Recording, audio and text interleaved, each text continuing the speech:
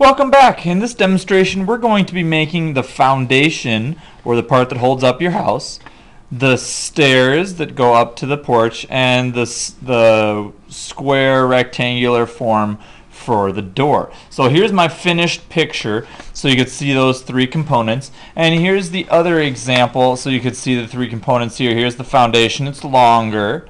Here's the stairs, and then here's my rectangle for the door, and this top here is rectangular, different from the first one. So first things first, the foundation. All right, here's my drawing kind of halfway done. The foundation should be about half the distance of your main first floor. So if this is my first floor, you're going to cut that distance in half, and that's about how big your foundation should be. All right, it's basically a rectangle. Very simple. Okay, the steps coming down, this is a horrible picture of it. We want the steps to look larger and three-dimensional as they come down. So I'll show you how to do that. And then the door, we're just going to make a basic rectangle. And then on top of that, you can add, decorative things like a pointed arch or other kinds of trim. If you look in your style guide notes, you'll see the different kinds of doors. This is just a one-piece door, and it's got different decorations on it, and you can kind of see the foundation here, which is on a slant like this hill. This is on a hill. Here's this one, which has a one-piece door and then like two glass panes on either side, and you can kind of see the stairs there. And the foundation is this bottom piece here that goes from the ground up to where the door would be. And our last example, you can see this one has the porch here with the foundation underneath, and this part right here would be the foundation, and then you can see the stairs again going up to the front of the house. So we left off with our demonstration looking something like this. All right, so my original first story was this big. If I have that, I'm almost off the edge of my paper. So if you are like struggling with the size of your paper, you can make your foundation ever so small.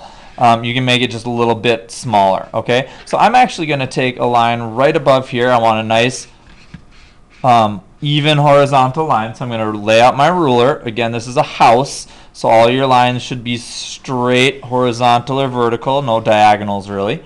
And there's the bottom of my foundation. That's where the house actually meets the ground. Then I'm going to extend this wall down to the foundation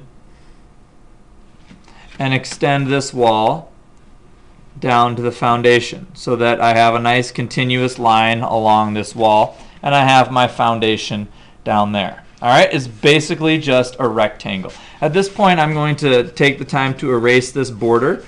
If you have not erased your border or any of your X's from your roofs, we can erase those now. The border was just there originally to kind of keep you from going too far out of it and making your house either too big or too small or in the wrong place.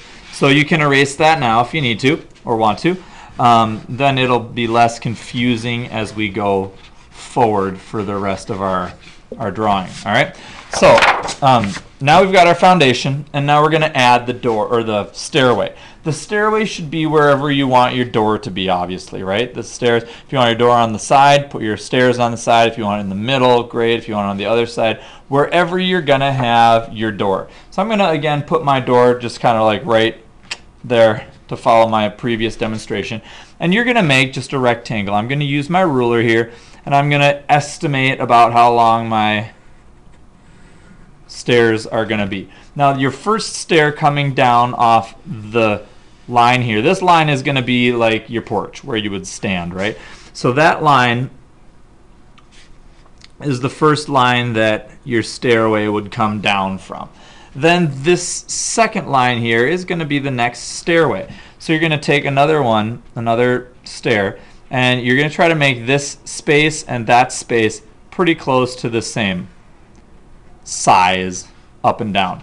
Then you want your stairs just to hang over a little bit like that so that it appears that your stairs are coming towards you and being three-dimensional.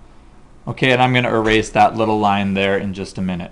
Then I'll make my next horizontal line here like this, and my next horizontal line all the way down to the bottom of the foundation, because obviously the stairs have to go all the way down to the ground, which is what you want, and you can kind of barely see that line because I double crossed over that line there.